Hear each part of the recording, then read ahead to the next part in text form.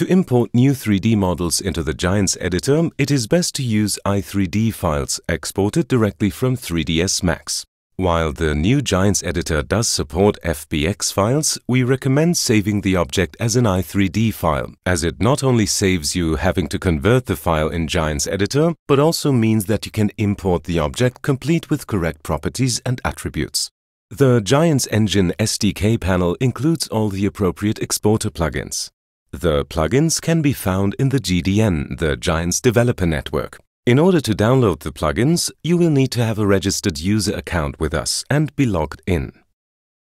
When logged into the GDN, you can find the relevant exporter plugins under Downloads, with plugins available for the 3ds Max, Maya and Blender applications.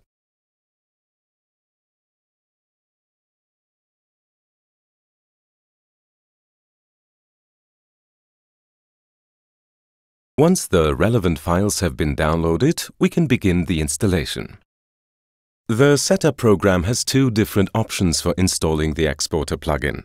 The first and easiest is the new and fully automatic plugin installation.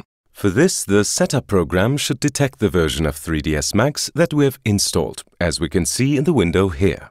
All we have to do now is click the Install button and the necessary files will be copied over automatically by the installer. The installer will also copy over all the required settings from 3ds Max to enable you to use the exporter. The other method for installing plugins is through manual installation, which those of you who've used earlier versions of the exporter will already be familiar with.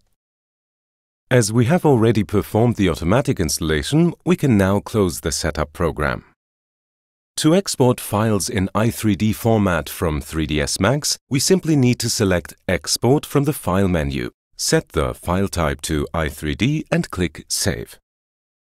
In the next chapter, we'll learn how to export a small test scene from 3ds Max as an i3D file.